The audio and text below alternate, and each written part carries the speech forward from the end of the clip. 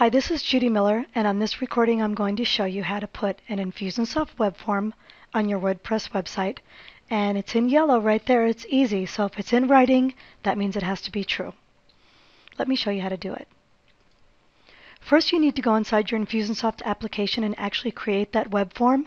So if I hover over the Infusionsoft logo, and I come into the campaign builder, I've already created one for sake of time, and it's under Get My Newsletter. Once I come into this campaign, you'll see that I have a web form right here, and that web form is the web form that I'm going to use. And even though I don't have anything else published in this campaign, I do have my web form published, and the way I can tell is that that form is bright emerald green, and that means it's published. Once you publish your web form, and it does have to be published in order to use it, I'm going to double click on the form, and once I double click in the form, I'm going to go into the code section. When I click on the code section, I'm going to come into the do-it-yourself section right here. The do-it-yourself section, I have the opportunity to use JavaScript, HTML, or HTML unstyled. If I use the HTML snippet, if I make any changes on this form inside Infusionsoft, I'm going to have to republish it and take that code and put it back on my website. But if I use the JavaScript snippet, and I make a change inside the Infusionsoft web form, as soon as I publish it, it's going to mirror those exact changes that I made. Sometimes a JavaScript snippet does not work very well with your WordPress theme, so make sure you test it out. I'm going to use a JavaScript snippet here and show you how to do that. So I click on JavaScript snippet,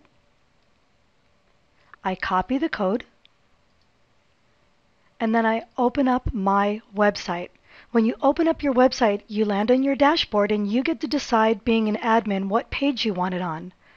Well, I'm going to come down to Appearance, and when I'm on Appearance, I'm going to come down to Widgets. And if I click on the Widgets button, this screen will automatically appear, and it will show me the sidebar of my pages. Every single page is going to have this sidebar right here. In this sidebar, I would like to place my form. I want it on every single page on the side of my website page. So these are the available widgets right here. And if I look down, I want to find the one that says text or HTML. There's text right there on the bottom. And if you notice, it says arbitrary text or HTML, and that's what I want. So I'm going to grab that widget and I'm going to drag it right in the top of this sidebar. I can put it on the bottom, but I want it to be on the top of the page and not the bottom. I can give it a title, Get This Newsletter, and then in the content box, that's where I'm going to paste that code, as simple as that, and then I hit save. So I bet you're wondering what it looks like on your pages. So what I'm going to do is, in my WordPress, I'm going to come to Pages, and I'm going to click on All Pages. It's going to bring up my pages, and I can review and preview any one of these pages. I'm going to look at the one that says You Are Here, and I'm going to hit View. And when I hit View, it's going to show me my page and then my sidebar. This sidebar will be on every single page of my website.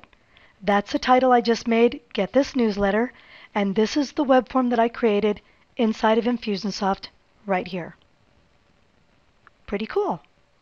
So that's how you put an Infusionsoft web form on your WordPress website. It's super, super easy to do. Just remember, make sure that your form is published, grab your code, go to your admin page, and drop that code in a text box, a JavaScript box, or an HTML box. Thank you so much. Bye-bye.